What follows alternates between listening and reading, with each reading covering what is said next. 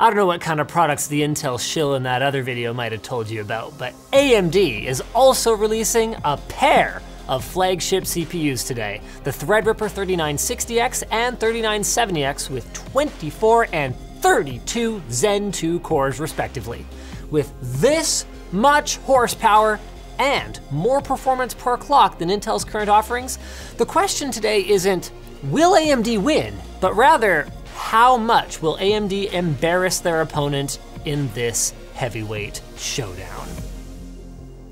Today's sponsor, Privacy.com, lets you buy things, like CPUs, online using virtual cards that help protect your privacy. They've rolled out a few new product options, so check those out and get $5 to spend on your first purchase when you sign up below.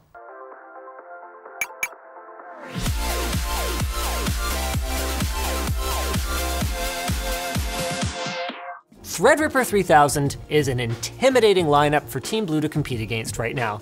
Utilizing 7nm die chiplets based on AMD's much improved Zen 2 architecture with a central I/O die that handles communication to the TRX40 chipset, we're looking at not only a more powerful CPU than the previous best Threadripper 2990WX, but potentially a more scalable one too.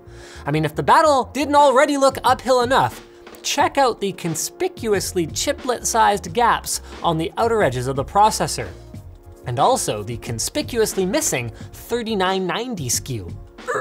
But speculation on possible future processors aside, moving to Zen 2 means more scalability today.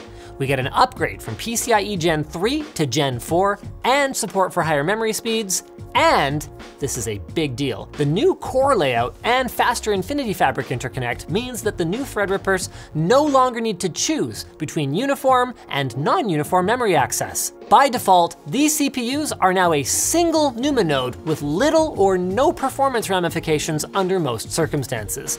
That is absolutely great news for enthusiasts who like to be able to quickly change gears from rendering a big project to running a game or two. There is a spot of bad news though. While technically AMD's new socket TRX4 is the same as the previous socket TR4 with a couple of tweaks, in spite of the physical similarity, it is actually completely incompatible as a result of AMD changing the functions of some of the pins in order to improve the trace pathing and provide a more stable platform for both PCIe Gen 4 and potential future CPUs.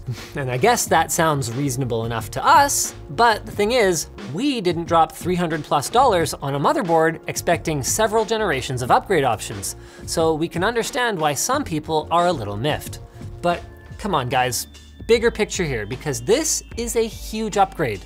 The TRX40 chipset on these new boards is exactly as powerful as it sounds. It includes 16 usable PCIe Gen 4 lanes through its double-wide 8-lane link to the CPU. To put that in perspective, that is 4 times the link speed we had before, meaning that the total number of usable PCI Express lanes jumps from 60 to 72. And given that most current devices are still Gen 3, even if you were to use all of those chipset provided lanes, you'll probably still never feel restricted. Just like I don't feel restricted by my underwear. LTTstore.com. Finally, because we're now on Zen 2, that means we have control over the Infinity Fabric clock as well as access to a wider range of supported memory speeds. Like Ryzen 3000, Threadripper 3000 comes with DDR4 3200 memory support out of the box, with some asterisks depending on the configuration. So depending on how much RAM you have installed, the sweet spot looks about the same as it is on Ryzen 3rd Gen, DDR4 3600. So that's what we used across all of our competitors today, except where it wasn't feasible. We've included the top-end consumer chips from both teams, and we threw in the newly released Core i9 10980XE. So without further ado, wait, hold on a second. That can't be right. Yo, Anthony! Did you know your Cinebench R20 numbers are closing in on the 64-core EPYC? Yeah, they're supposed to be. Right. Well, as it turns out, ladies and gentlemen, faster threads and faster memory make a big old difference. And as we move through our testing, we actually found nearly linear scaling from the 16-core Ryzen 9 3950X in tasks that can utilize every core all the way up to the top-end 3970X. Not to mention that the 3970X was almost even in single-threaded applications too. So if there was any doubt left in your mind, these results make it clear that AMD's adjustments to the platform as a whole have enabled them to make Threadripper, a hitherto exotic and sometimes temperamental platform, into something much more polished and impressive. Even tasks that traditionally don't scale that well with more threads due to the NUMA barriers that existed before, such as Adobe Premiere, seem to be able to take better advantage of the additional resources. That doesn't necessarily transfer over to gaming, but thanks to that IPC advantage and most games being able to fit onto a single CCD, we're still seeing performance far and above what the previous gen Threadrippers were capable of, bringing us to a generally acceptable level of performance across the board, something the old Threadrippers weren't always able to claim. As for thermals, they were controlled pretty well, all things considered. Our sustained temperatures did hit 82 degrees during the Gooseberry Blender render, but guys, come on. This is with all cores, 32 of them at 3.9 gigahertz or higher. And remember guys, this is on air cooling. On our single-threaded Cinebench run, all of our Threadrippers stayed close to their rated max turbo speeds, though in the end, never actually quite reaching them. And as for power consumption, the much more aggressive core clocks are definitely reflected in these measurements, with the 3960 and 3970X drawing the same peak and sustained power actually, in spite of the core count difference between them. Both of them, it is notable here, drew far more power than their predecessors, which actually end up seeming downright conservative by comparison. So guys, you're definitely gonna want a decent cooler to get the most out of your 3rd gen Threadripper, and you're gonna need something pretty exotic if you have any hope of overclocking.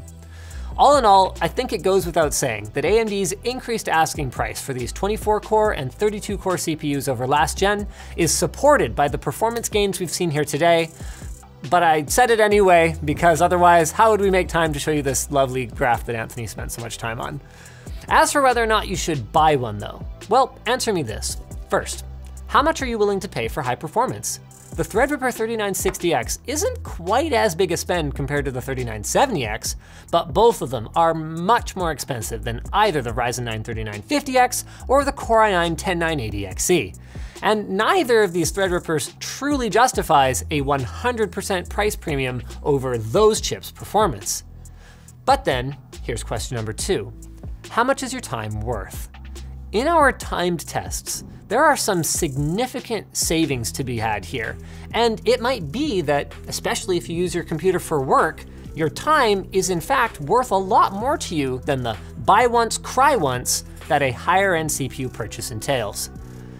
Of course, these are Halo products, and I imagine most of you who aren't working professionals who need these kinds of threads won't be buying $1,000 plus CPUs. So guys, make sure that you're subscribed so you don't miss our more realistic holiday buyer's guide for CPU, as well as the ones that are coming for GPUs and systems across multiple budgets. Conclusion then, AMD seems to be on top of the world right now, but while that must really sting for Intel, it may not be curtains for them just yet. Make sure you check out our video on the Core i9 10980XE down below once you're done here so you get the full story. Because guys, there it is, there is more to this chip than meets the eye. Get it? It's a Transformers reference, because the 7980XE transformed into the 9980XE, which transformed into the, never mind, you guys get it. And there's more to this segue that meets the eye. It's Black Friday time at Drop.com. The Mass Drop and Sennheiser collaboration HD6XX open back headphones have sold over 80,000 units. They're an all-time bestseller on Drop.com, and why not? They've got the same great sound as the HD650s with a few updates, which means balanced mid-range, natural sounding bass, and of course, parts that are interchangeable with others in the Sennheiser series. They come with a 1/8 inch plug for everyday use and a 1/4 inch adapter for professional use, as well as Sennheiser's own warranty support. For the Black Friday sale, you get these for $200. Dang, not bad. Also your choice for a free set of ear pads. So click the link below to buy them on Drop.com. So thanks again for watching. Hope you guys enjoyed the video. Make sure you are subscribed. See ya. LTDstore.com. Look, you can even wear them like this if you're into that.